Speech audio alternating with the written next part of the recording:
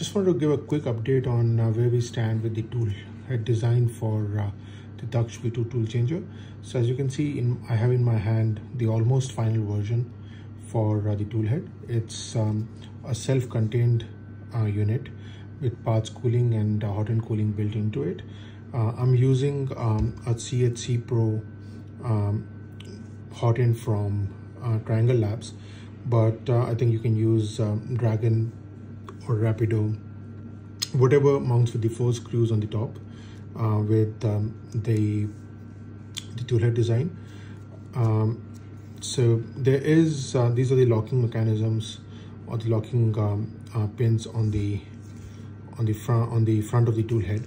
As you can see, these are MGN 12 rails that have been cut to size, and then I'm not sure if you can actually see that, but there is an M63ZZ bearing in the hole, and then there is an M3x16 double pin that actually just passes through it. So there's no drilling involved. The only custom work for the tool head is cutting the rail to size and kind of just grinding them to have cleaner corners. Then there is an EBB 36 board, tool head board that actually supports pretty much everything on the tool head. There is a Hall effect sensor here to check for docking, and then there is another Hall effect sensor on this side to check for the attachment to the carriage. These Maxwell coupling pins are essentially just M5 button heads with M3 with a 6x3 magnet glued to the top of it.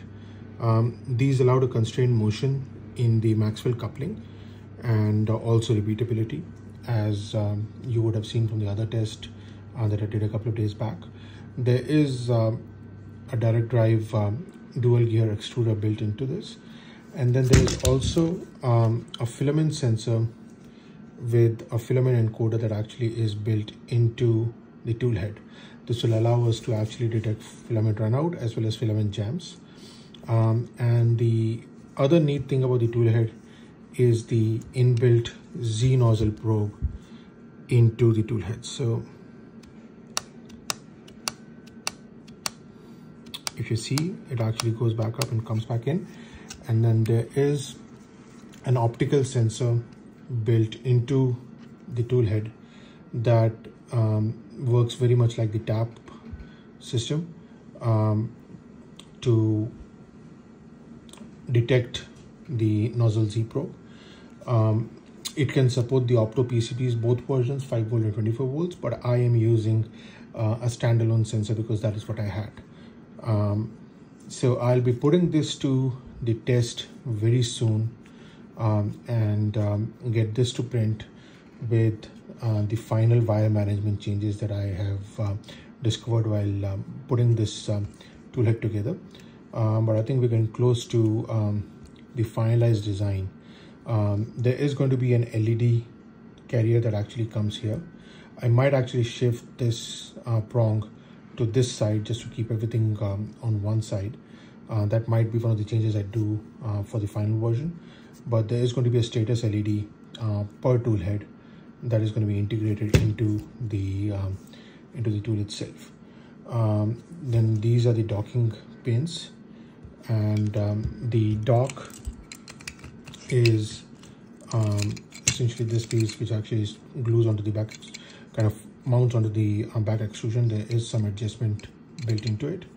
And then these are M3 pins for stability and M4 4mm rods for catching the slider on the tool changing mechanism. So there are magnets on this side, and then there's a hole to capture the tool as it slides in. So you see, this is how the tool actually slides into the dock. And then there's a magnet up top here that actually affects this, that works with the Hall effect sensor here to capture if the dock has captured the tool correctly or not. So yeah, we're getting very close to finishing off one of the toolheads. The reason it's taking some time to actually put the final version out there is because I want to validate with a single tool head and do all the testing before I go on to build more.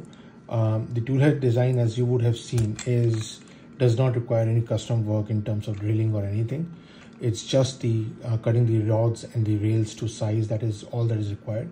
Everything else is pretty much off the shelf. It's a much easier build than the DAKSH V1 that I had, and the tool head itself is also very nicely integrated in terms of everything that actually needs to be on the tool head is there.